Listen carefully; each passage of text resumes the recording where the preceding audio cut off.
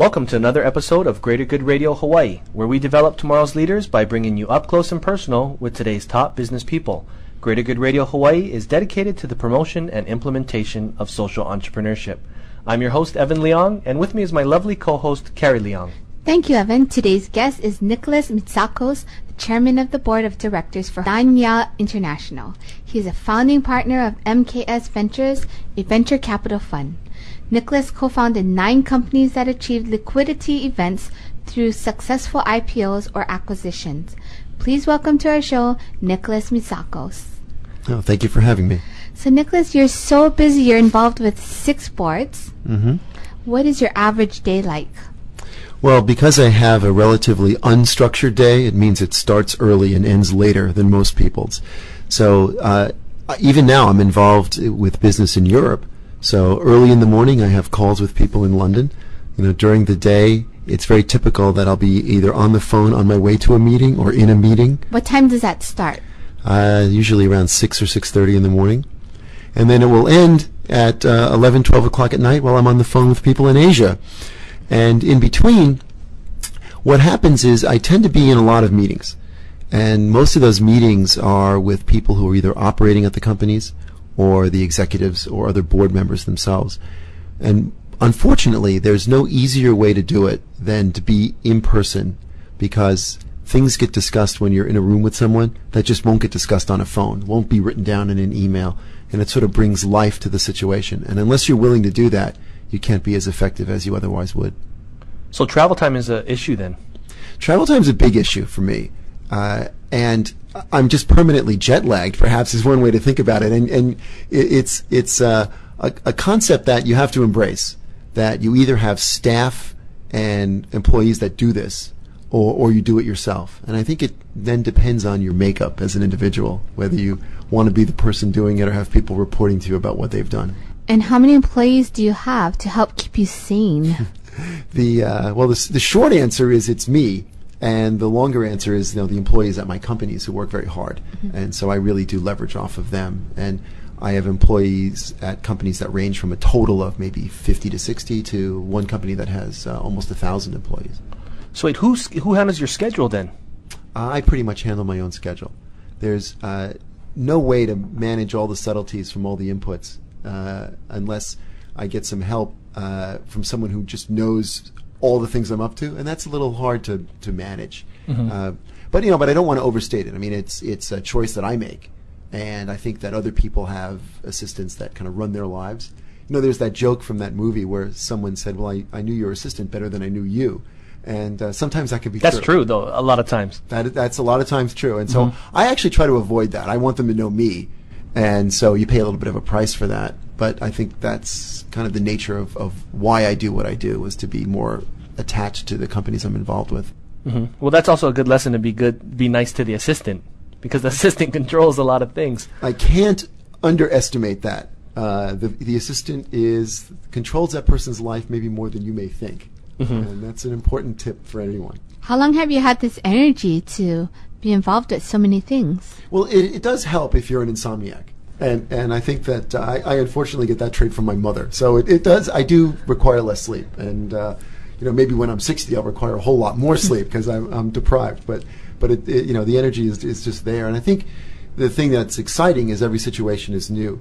And so, for instance, we mentioned some of the companies I'm involved with. So Hawaii Biotech is a very exciting opportunity, and even today there's something new every day. And before I came here, I had nonstop meetings beginning at around 7 in the morning up until I just sort of ran over here to make this interview. So that keeps you very energized.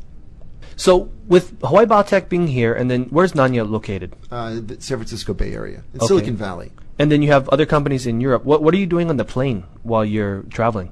I read on the plane. So I don't get to watch those terrible movies, and maybe that's a good thing. And I don't get to eat much of the airline food, and I think that's a good thing too. But you don't eat because you're working? You don't eat at all? Well, I try to minimize it because the food's bad, not because I'm so engrossed. But I think that one thing that you have to take advantage of the situation as it's handed to you. So the one advantage of a plane is no one's going to call you, at least not yet, right? And it gives me the chance to read a lot. So it's mostly preparing for what I'm going to do when I go there. Oh, okay. So you're not necessarily reading novels or No. business books. You're reading actual documents and just catching up on all these different companies. Yeah. Now, I think it's interesting. I want to make the point about material to read, because I think that if you're trying to do business, you have to understand what's happening in the world on many dimensions. And so I think that people can be too narrow in what they read. So, for instance, there's a wonderful magazine called The Economist, which covers sort of international news. And I think that should be a Bible for anybody. You read that cover to cover? Try to read it cover to cover every week, because it talks about all the dimensions of business, finance, as well as politics around the world. And I think if you're naive to that, you're doing a great disservice to any company you're involved with, because every company today is a corporate citizen. So I have several of my companies in Silicon Valley have operations in China and India and in Eastern Europe. And these are companies with less than 100 employees. So if you're going to start a company today, you have to think about a global strategy from the first day. And I think, maybe to make that point, that's probably the greatest significant change that I've seen in the almost 20 years that I've been doing this, that we didn't even think about the world outside of our door for the first 5 years of life. And only if you had a customer somewhere else did you ever think about that situation. Today, the very first day is, well, what development are you going to do in India?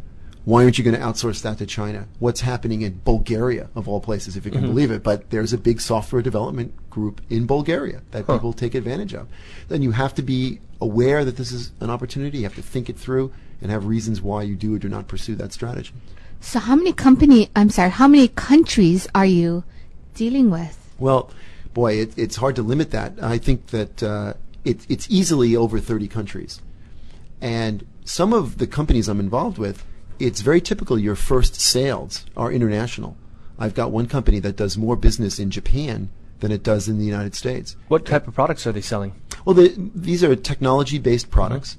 And so what's interesting, what you're seeing is different geographic areas adapt to product changes. And what's happening is you're seeing more technology being adopted overseas sooner. And so now you're seeing China building out a television network based on internet protocol. Nothing like that exists here. It's a multi-billion-dollar project in China.